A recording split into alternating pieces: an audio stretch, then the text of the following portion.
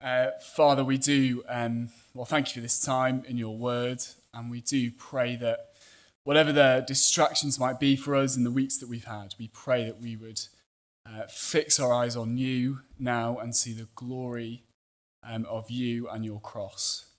And so help us, we pray. Amen. Brill.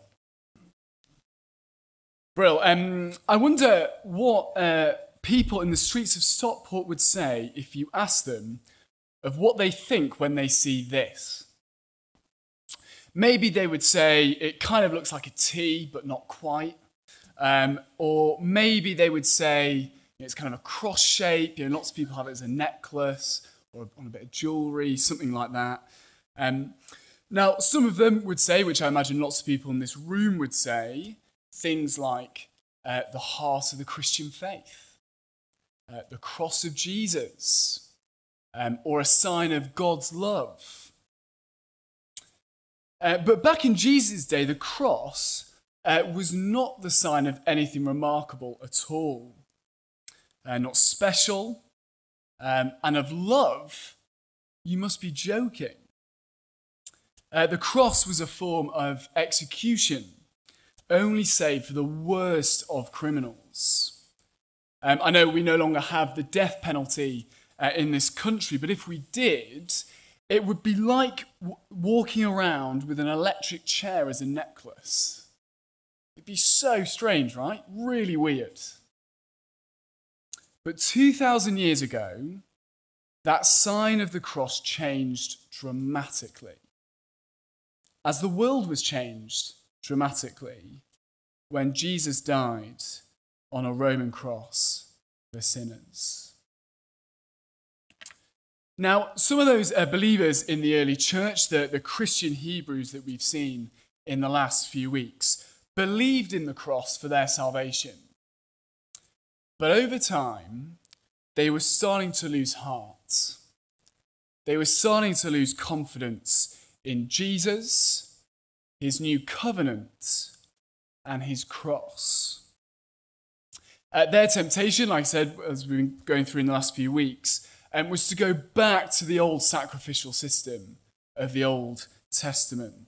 If you like, the symbol of the cross was changing its meaning for them. From the means of their salvation to just a symbol of maybe love or a nice shape to put on your necklace. It's sometimes hard for us to imagine that the old sacrificial system was their comfort blanket. It was as easy as it is for us, to switch on Netflix at any spare moment we get. That's how much of a comfort blanket it was to them.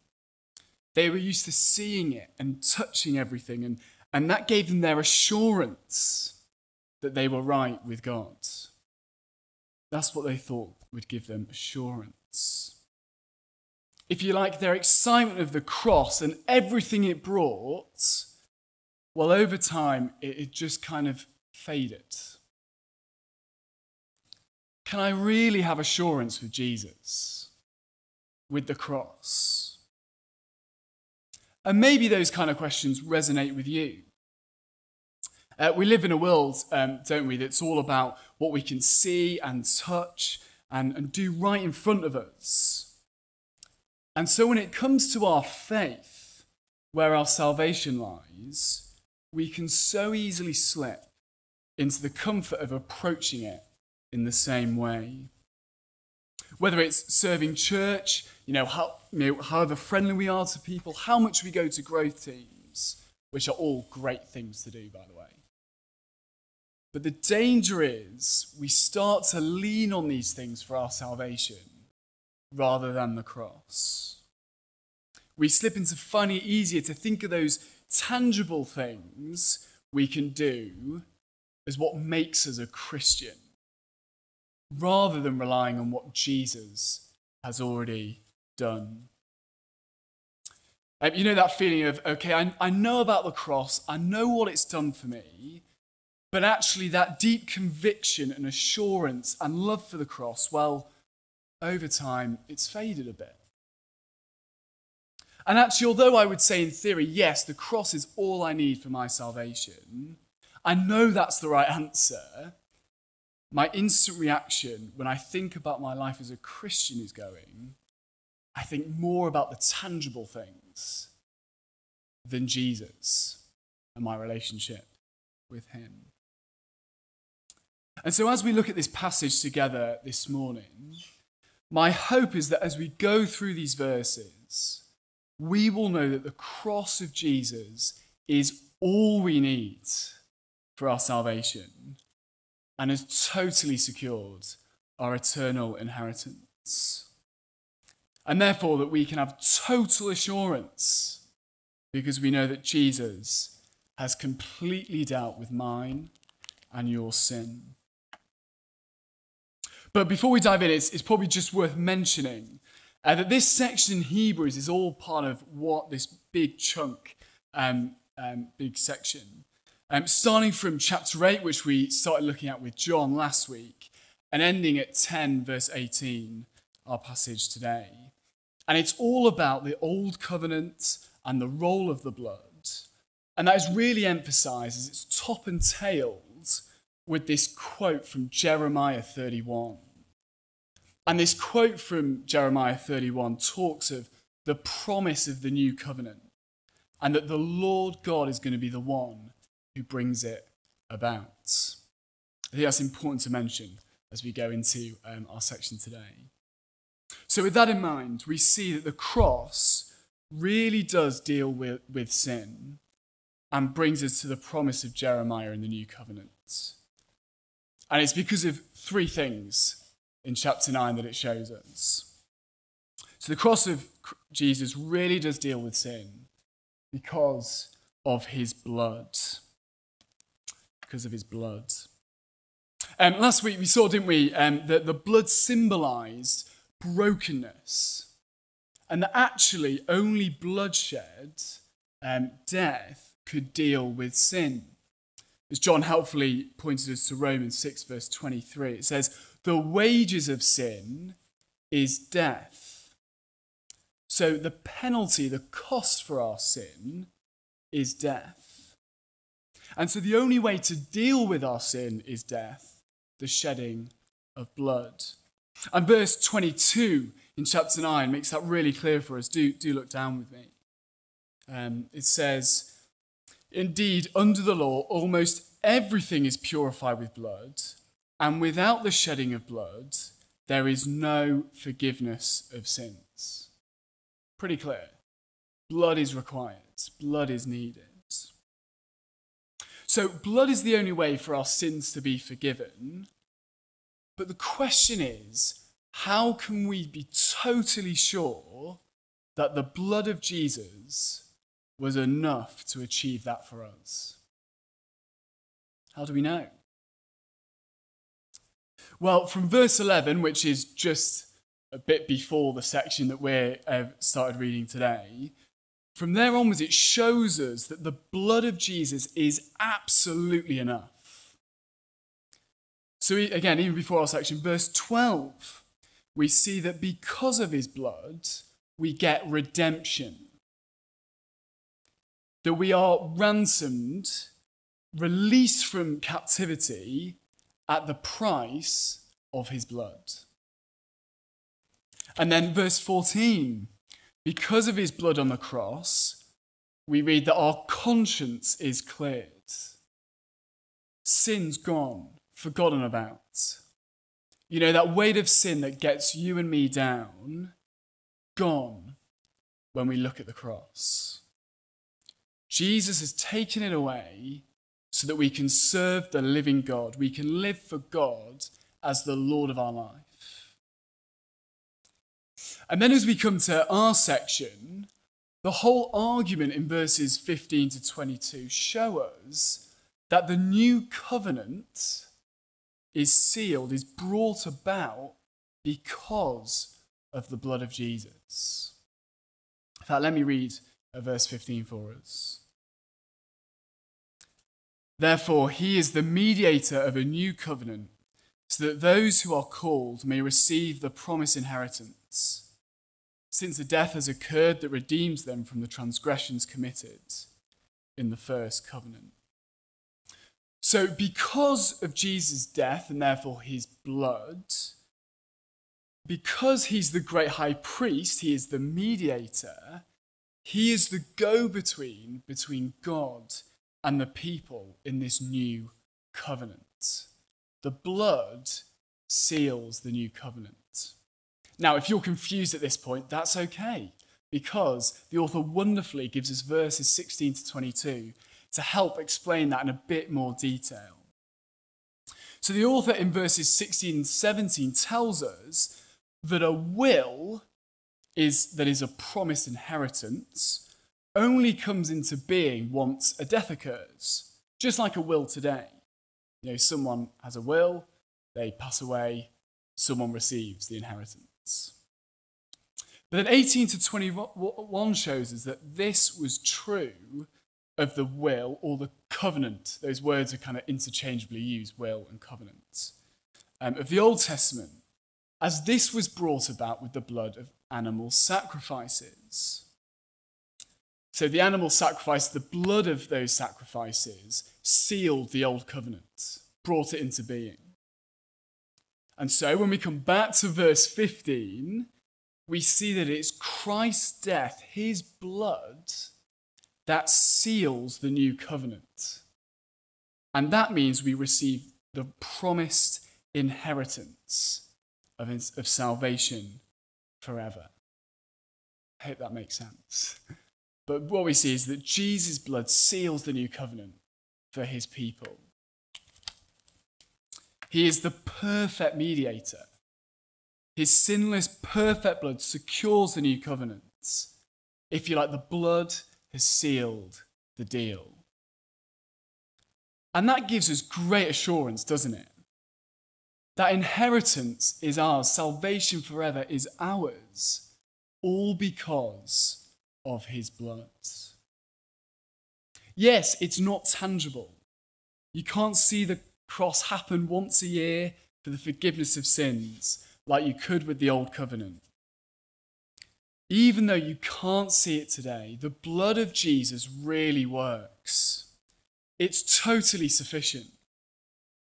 That is what gives us eternal inheritance, which eternal inheritance in the book of Hebrews means salvation forever. We get salvation forever because of Jesus' blood.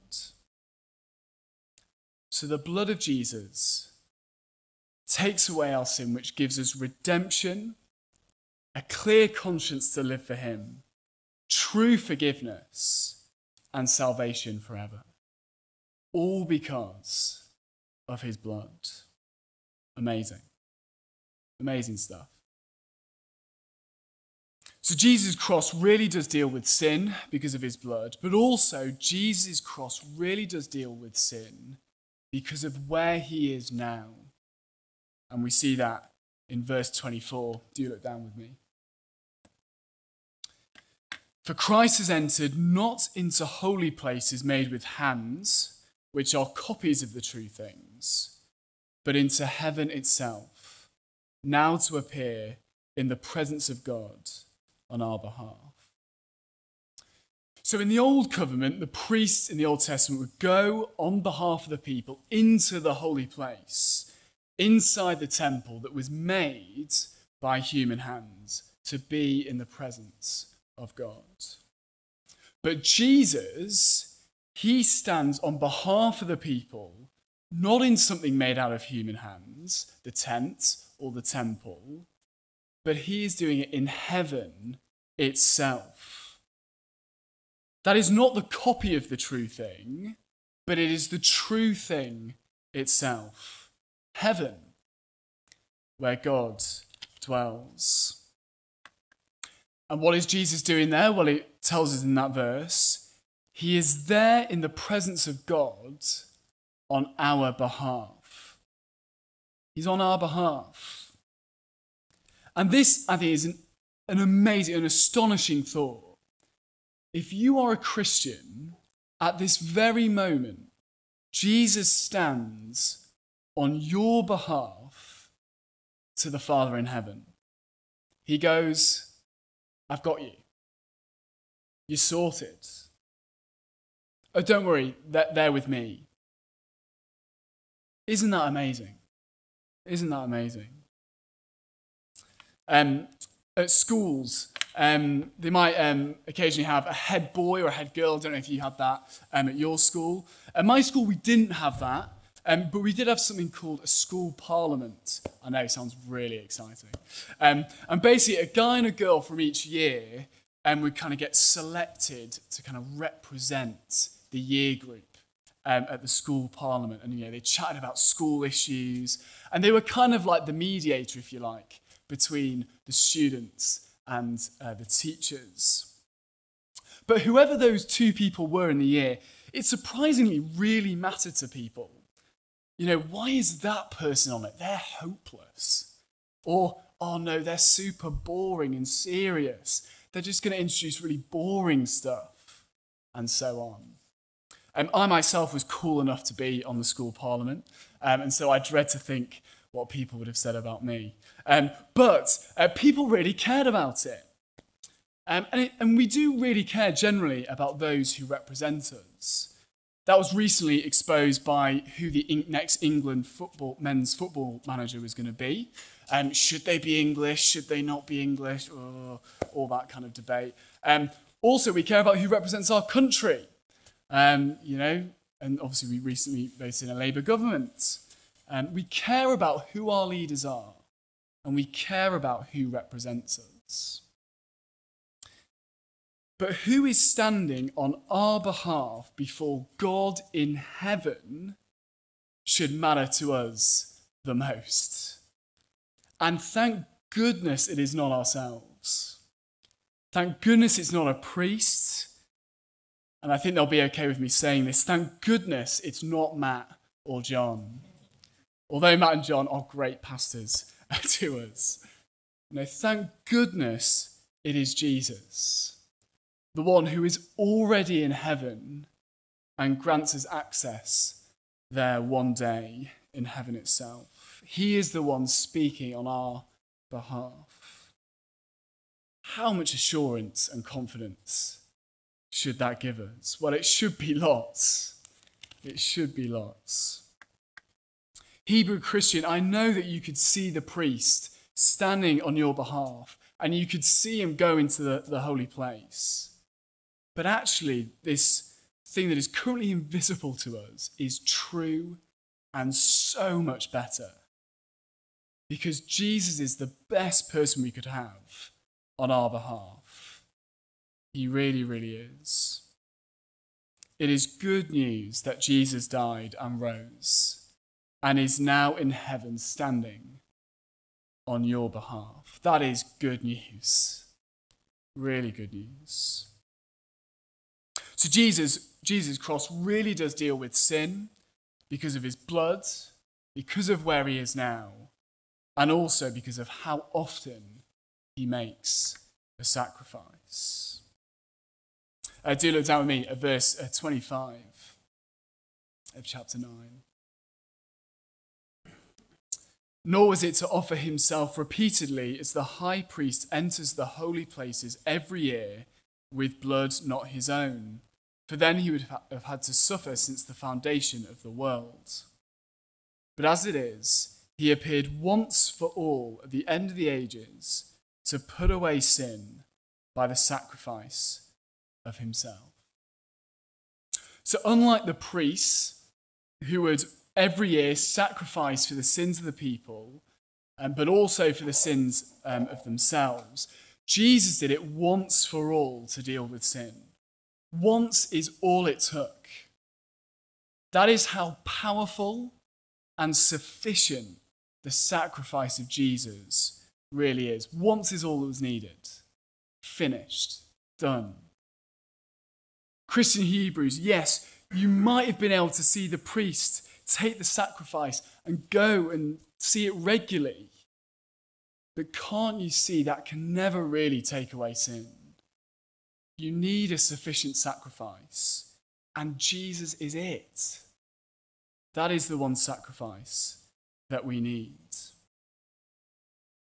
Now, this is a bit of a side note, but you might have even been noticing, even as I've gone through this sermon, you might be thinking, oh, Tom, you're knocking kind of the tangibleness of religion a bit. And in fact, Matt even said a few weeks ago that there is a place for it. So what am I to do with that? I'm going to spend a few minutes talking about that because I think it's important to address. I do want to say clearly that there is a place for tangibleness, if you like, in our faith. Not sure it's even a word, tangibleness. And certainly as we experience the goodness of the cross. For one, we have the Spirit-filled scriptures right in front of us that we can see, touch, read every day, which helps us to know and love the Lord, to live out his holy gospel as we have the Holy Spirit within us that Jeremiah talks about in the New Covenant. And we do also have the sacraments, baptism, marriage, and the Lord's Supper. All of these we can see and experience the glory of the cross to the community of God's people. And in fact, one of those we are taking this morning. No one's getting married. We are taking the Lord's Supper, where we will see, touch, eat, drink when we share communion later. We can enjoy that incredible blessing from the Lord of being united with him and his people, and strengthened as we rejoice at what his body and blood did for us at the cross. So although there are wonderful, helpful, tangible things that we have in the Christian faith, the key thing is we must not seek that for our salvation. That is what the Christian Hebrews were tempted to do. But our salvation is always to be in the cross and the resurrection of Jesus. But back to our original point, side point done, back to main point, that Jesus' perfect sacrifice was sufficient. And in fact, do look down with me at verse 27 to see how this is pointed out. Just as people are destined to die once, and after that to face judgment, so Christ was sacrificed once to take away the sins of many, and he will appear a second time, not to bear sin, but to bring salvation to those who are waiting for him. If we are calling Jesus our Lord and Saviour this morning, you can have confidence in the cross of Jesus that when King Jesus does return, he does come back again, we won't be thinking, oh no, did he forget to take away that sin or all my sins? No, when he comes back, we can be totally sure that the cross has done it all. That when he comes back, he's coming back to bring the salvation that was promised by that same king, that eternal inheritance that same king has given us by his work on the cross. As theologian Alistair Begg said in a sermon, he said, if you were to die tonight and you were getting entry into heaven, what would you say? And he goes on to say, if you and I answer that question in the first person, then we've got it wrong. Because I believed, because I have faith, because I am this or I did that. The only answer we can give is in the third person.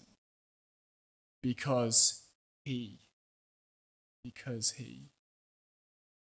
in fact, when we think about the thief on the cross, on the day that Jesus died, and died next to Jesus, as far as we're aware, he never went to a Bible study. He never met with other Christians. He never served on rotas. He never did, if you like, those Christian things.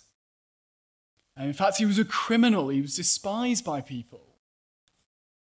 But Jesus says to him, today you'll be with me in paradise. How is that possible? Because he knew that Jesus' blood, his death, totally dealt with sin. And only Jesus could give him the eternal inheritance. He's right, isn't he? Because that king promised it, he did it all, and so only he can give it. That one sacrifice, his work on the cross, means we have to start that answer with he, not I. So the cross of Jesus really does deal with sin because of his blood, because of where he is now, and how often he makes the sacrifice. The cross of Jesus, where his blood was sacrificed once and for all to seal the covenant. And so as we come to chapter 10, we're going through it very briefly, but you might have noticed actually when it was read out that it is filled, jam-packed with all these themes that we've been looking at in the last couple of weeks. For example, verses 1 to 4 talk about the animal sacrifices and how they weren't sufficient for the forgiveness of our sin. Verse 11 to 14 talk about how Christ's single sacrifice was enough for the forgiveness of sins. And 15 to 17 talks of the new covenant that Jeremiah quotes, and of that new covenant that Jesus brings. And so the question is, why has the author included that? Why has he included the first half of chapter 10, if a lot of it is just him repeating himself? And in the second half of chapter 10, he goes on to basically apply what we've seen in chapters 8 and 9. So again, why does he include this first half? Well, I think it's because he's saying to the Christian Hebrews and to us today, don't go back. Don't go back. Cling to the cross of Jesus. Don't let anything else take its place. Yes, I've just explained to you how Christ's cross and therefore his sacrifice is enough. But please don't miss this. This is too important to miss. Christ's cross is enough. In fact, look down with me at verse 12 of chapter 10. But when Christ had offered for all time a single sacrifice for sins, he sat down at the right hand of God. Christ's work on the cross is sufficient for all time, and it is shown by the fact that he is sat down. And that picture of Jesus sat down at the right hand of the Father, one shows his power and authority, but I think primarily here in Hebrews, it's talking about how salvation, the forgiveness of sins, is totally dealt with. It's done. Just like after a long day at work, you sit down on the sofa. Done. Just like after you've put the kids to bed, after a really difficult day of behavioural challenges. Sat down. Done. While Jesus, after his work on the cross and his resurrection from the dead, sat down not on the sofa, but at the right hand of the Father. His work for the forgiveness of sins, done. And so Christchurch Stockport, if you are a Christian this morning, know the relief of the cross. Know the sufficiency of the cross. And have confidence in the cross. And therefore see the glory of the cross. And after seeing the cross, as we look at ourselves and we think of the ways that we try and make things right with God, there's often big, tangible things like our good deeds or having that particular religious experience. Of course they won't work for salvation. Because if our salvation, for example, is dependent on how much I go to growth team, then the week I can't make it, my assurance is feeling pretty rocky. If I'm not loving people as I should at the moment, then my assurance is feeling rocky. But when we have our assurance in the cross, well, that is unchanging and sufficient, and so gives us great assurance. We started looking at this photo and thinking about what our reaction to it is. what our reaction is to the cross. And perhaps this morning, if you're already in a place of knowing that the cross has totally done everything for you, and you know the joy and the sense of relief that comes with that, then I hope this has been a wonderful reminder of what the cross has done for you. And if you're someone at the start who knows this in theory, you know what the cross has done for you, but recently you've struggled to feel the joy of the cross. And if anything, actually, you've kind of been subtly or majorly been looking to other things for your salvation. Well, I hope that you've seen the joy of sin forgiven, eternal hope secured, and the assurance that that brings. And if you're someone in the room who's actually fairly new to Christian things, well, I wonder what your view of the cross is after this sermon. Maybe you've at least seen in part of why the cross of Jesus is such good news. And actually, I hope that you've got lots of questions more questions about the cross, more questions about the Christian faith. And we'd really encourage you to keep coming back each week, each Sunday. And we love running courses, so things like the 321 course or Christianity Explored, which are great at just looking to see what the Christian faith is all about and about the joy that Jesus brings. And so Christchurch Stockport, the cross of Jesus really does take away mine and your sin. So don't go back. Let us pray together.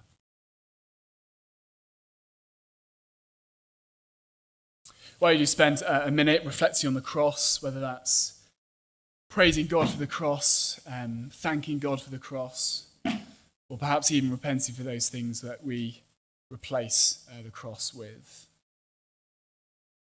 And then I'll lead us in a prayer together.